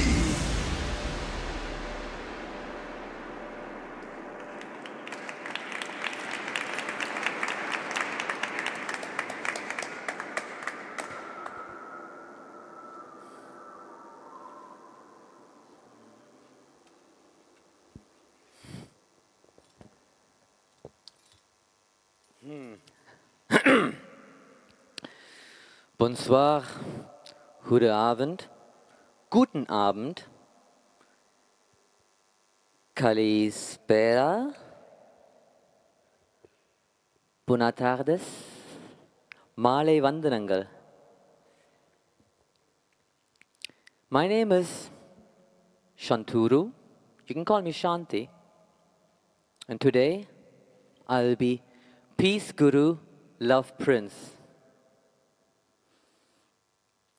I'm a Proto-Dravidian from an island you may recall as Ceylon. And the language I speak is Tamil, a language which is 6,500 years old. A beautiful language, a romantic language. The language is such as a waterfall with rose petals in the pink illumination of the sunset. That's how our language is.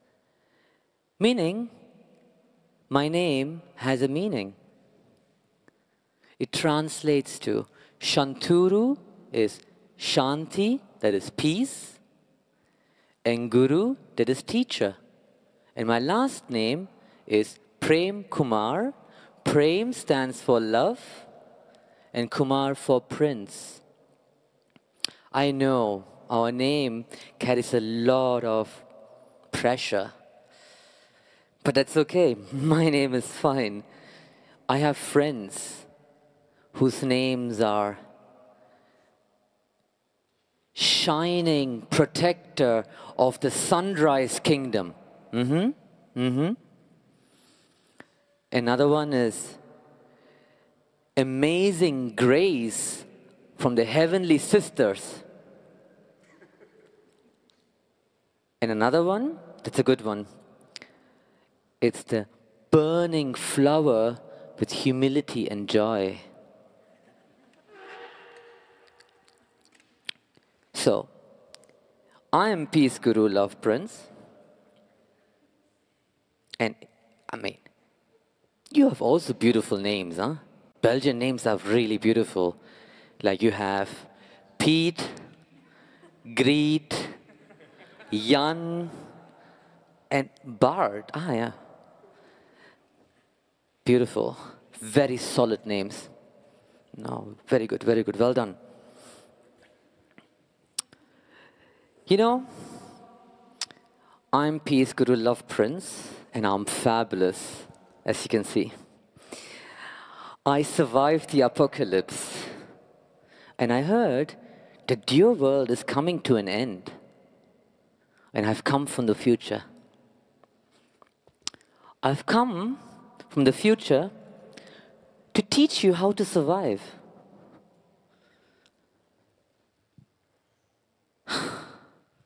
But how can I do that?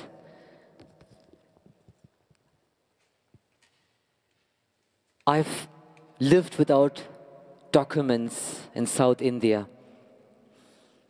I had no passport. I lived as a Buddhist monk in Nepal. I have been an indigenous defender in Papua.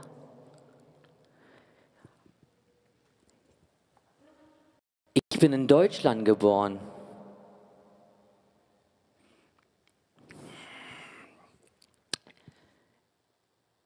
Ich war 10 Jahre alt in India unter Papieren.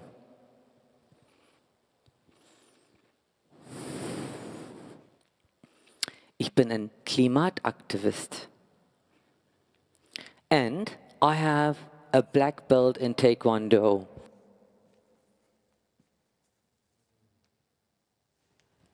That's my young Padawan. He's learning. So, but before I tell you, I don't have so much time, you know. I have 20 minutes more left, and I've already taken most of my time. And, you know, to tell my whole life in the story, within 20 minutes is not that easy. So I'm going to ask you to all bear with me. And before I start, I'm going to start the first piece of information to you all, because we're going to start singing, right? And it's beautiful. This church is already divided into 2 halves. You have hell, and you have heaven. And so, heaven goes with me.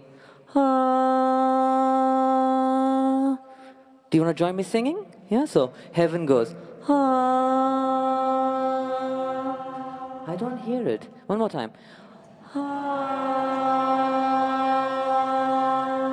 Good, good. And hell goes. Oh. Okay? Oh. One more time. Oh. Oh.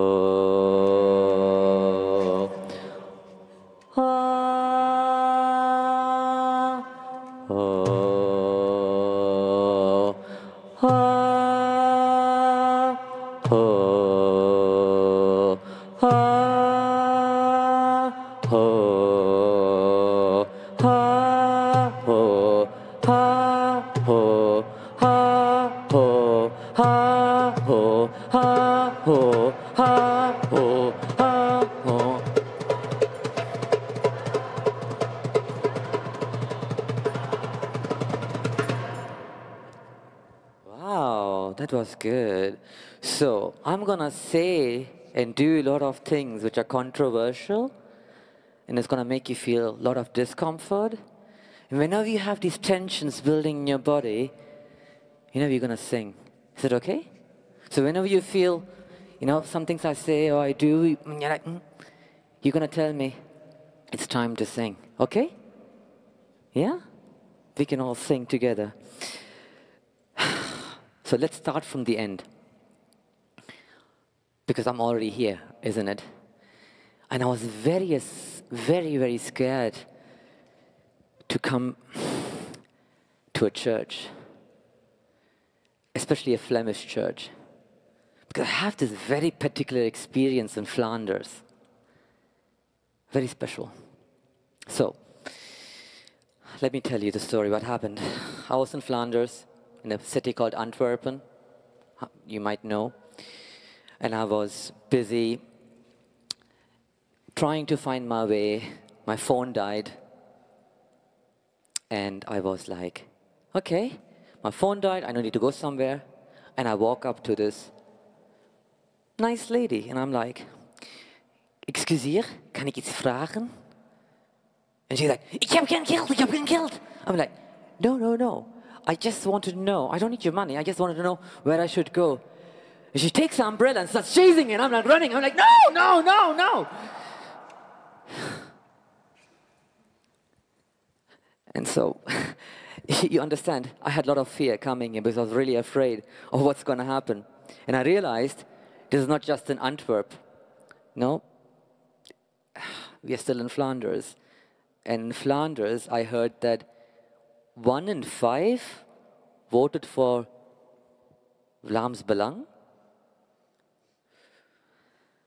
Oh, okay. So, and 1 in 4 or 1 in 3 voted for N-VA. So that is 1, 2, 3, 4 fascist.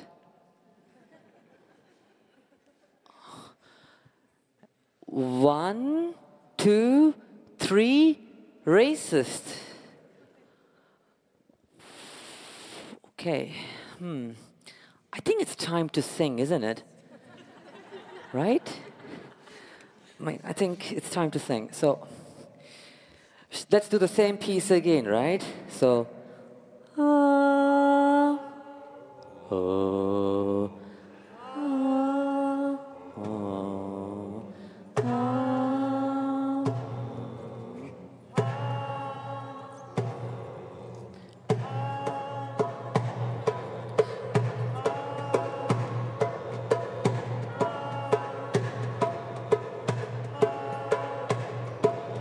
I can show you the world, shining, shimmering, splendid. Tell me, princess, now when did you last let your heart decide? La la la la la la. Take you wonder by wonder, over, sideways and under, on a magic carpet ride. 1, 2, 3 fascists. 1, 2, 3 racist fascists. Racists and fascists here, they're everywhere. Where will I go hide from you all now?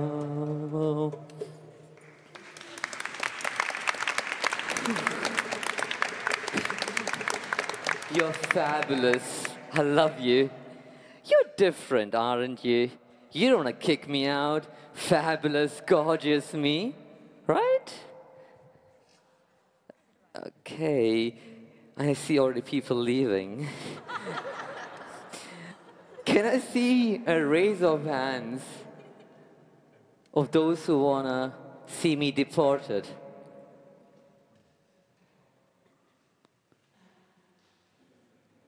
Okay, not bad, not bad. You see, you're different. You're the good ones. You're not fascists, or people who want to destroy the planet with capitalism and, you know, focusing on eternal growth. You don't even slap your kids when they're spoiled. That's ridiculous. You know what? I think it's a pity that you don't slap your kids. Because when I annoyed my parents, I used to get slapped. And here the children, they don't get slapped anymore, and they think all this is normal. Yeah, I'm not sure about that. And you know, I have an 8-year-old kid. His name is Chandran Prem Kumar, so Moon Love Prince.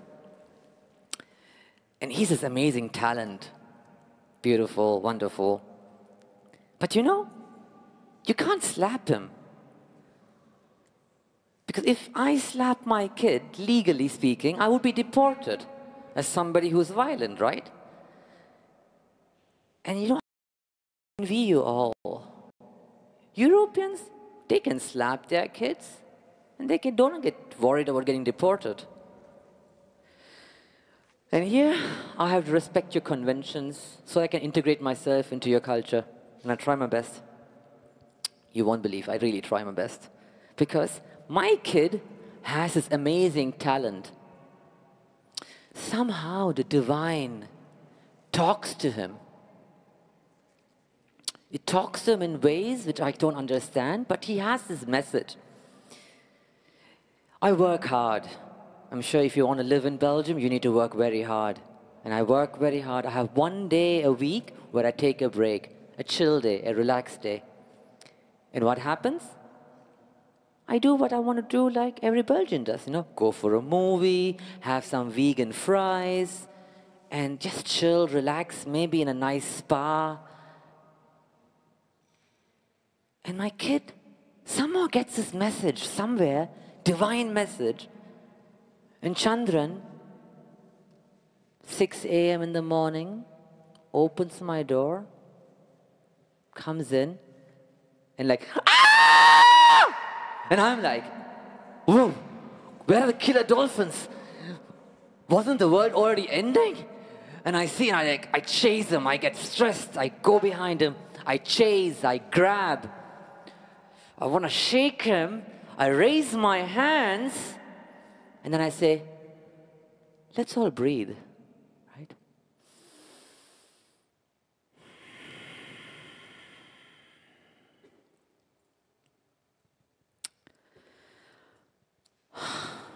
Yeah.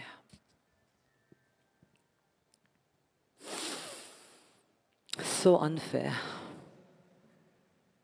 So unfair. Europeans, they are lucky. They can get away with slapping their children.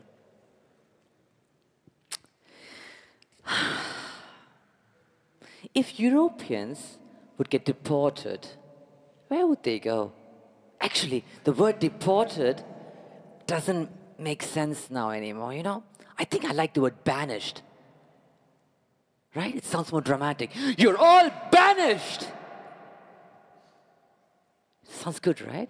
So let's stick with the banished. So let's imagine, where will we send Europeans if you want to banish them?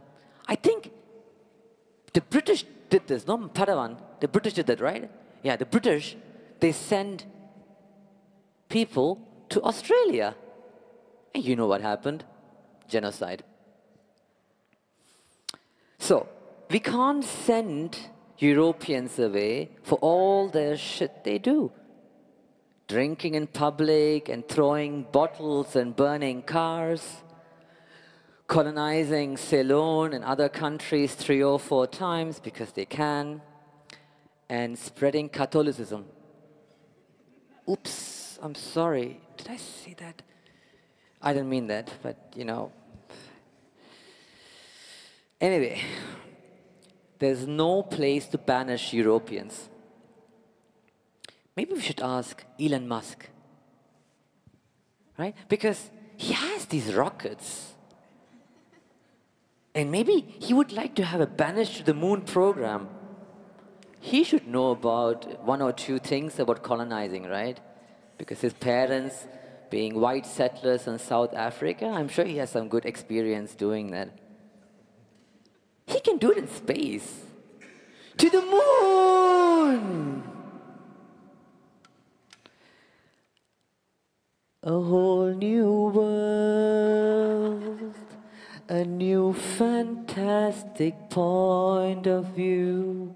No one to tell us no, or where to go, or tell us that we're only dreaming prisons on moon. It's good money, right? I see a business possibility. Padawan? Send an email to Elon Musk, okay? Good. It's always good to have a young Padawan around you, you know, to get your work done, especially early mornings. So, good money,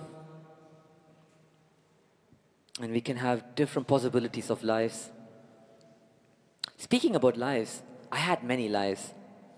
I used to be an engineer, finding ways to fix things and finding solutions.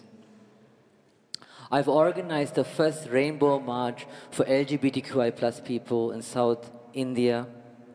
I used to work in a permaculture farm, very early mornings. And I used to be a Buddhist monk.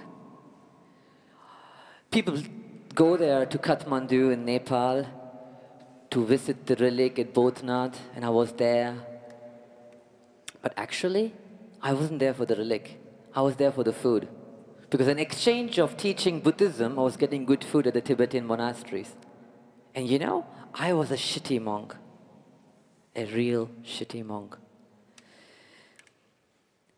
But the food was good, so I continued staying there. And you won't believe, I was a Christian in South India. I didn't believe in God because I used to live on top of a house with no water, sun. We had just one bucket of water every day to wash ourselves. And so I thought God doesn't exist. And then, I'm getting tired. I think I need a chair sooner or later. Maybe I'll sit there. And so one day what happened,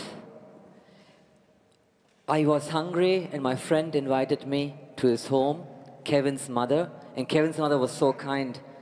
She used to feed me, give me a place to stay. And I didn't know how to repay her. So she said, hey, come to the church. And I was like, sure. I went to church. I wanted to be a good church goer. So I was dressing up well, went to Sunday church. And I saw the chorus singing, the father preaching, and people praying.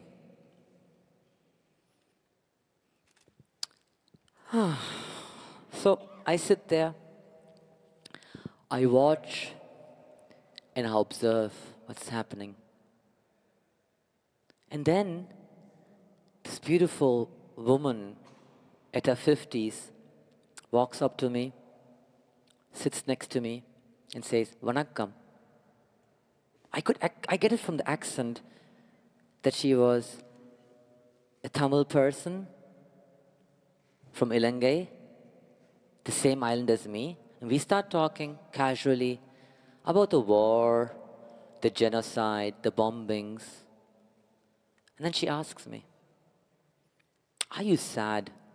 And I'm like, yeah, I'm sad. And how do you feel? And I start pouring out my heart. I tell her my story. I tell her how it is to be without papers in India. And then she tells me, all your pain can go away. And all you have to say is, I love you, Jesus. And I'm like, okay. I love you, Jesus. And she's like, no, I love you, Jesus. And I'm like, I love you, Jesus? And she's like, no, I love you, Jesus. And I'm like, okay, I love you, Jesus. And she's like, I love you, Jesus. And I'm like, I love you, Jesus. I love you, Jesus. And then I became baptized and I started preaching at the Madras Christian College. I had my guitar, had a podium, and then, amazing grace, how sweet the sound that saved a wretch like me. I once was... But you know, the church did not pay my bills. I needed work. I thought God would pay, but you know, God didn't. But I still did my work, and I was looking for work, and I was hired by Durex as a brand ambassador. And my work was to recruit condom testers. For me, it made sense, right? In the church, we are doing ministries for people with AIDS. It was very logical for me if I help people to know how to use condoms and have testers for it, this could be a win-win, right, for both sides. So, one day, I work in this beautiful mall, and suddenly, I recruit people for condom testing, and my father from the church, from far away, sees me doing this, and he stares at me. And I could see from the distance that he was piercing through my heart. And you know what happened? I was banished from all the ministries. It was the last day I was allowed to be a Sunday school teacher.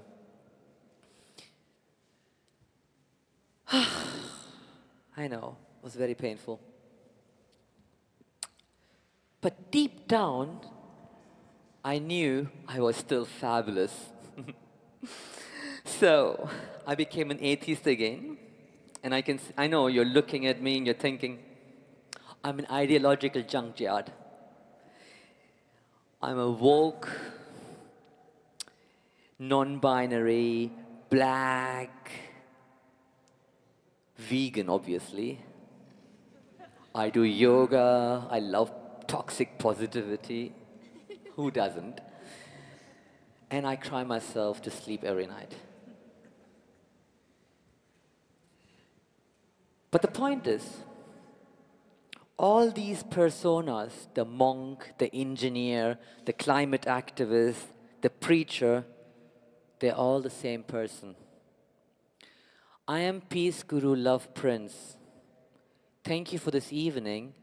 And please, if you haven't signed yet in my name, go for it and sign. Thank you for this time.